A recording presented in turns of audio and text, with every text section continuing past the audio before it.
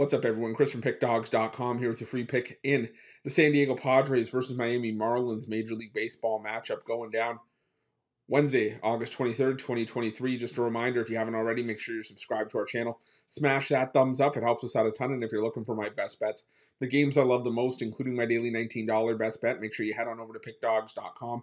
Click the Premium Picks tab at the top of the page. But let's get to this one between the San Diego Padres and the Miami Marlins. The San Diego Padres sending out Seth Lugo to the mound in this one, while the Miami Marlins will counter with Sandy Alcantara. And I'm back to playing the game where I'm trying to figure out which Sandy Alcantara is going to show up. Is it the guy that throws 9 innings of one-run ball with 10 strikeouts against the New York Yankees? Or the guy that gives up, 5 runs, 4 earned in a loss at Texas, over 6 innings of work?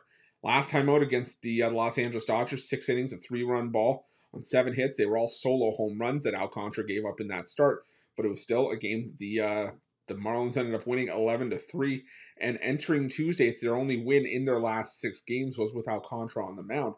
Now on the other side, you got Seth Lugo here, who has been wildly inconsistent himself. He's given up 2 earned runs or less in 5 of his last 6 starts. Also had a bad home start against the Los Angeles Dodgers in that mix as well. But the problem for me here is that, you've got an inconsistent Padres offense. You've got an inconsistent pitcher, in my opinion, in Seth Lugo, a guy that I really just don't go out of my way to bet whenever I see him on the mound.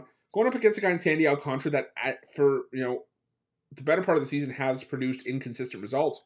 But we also know what Sandy Alcantara is capable of. I mean, this is the guy that is the defending NL Cy Young holder.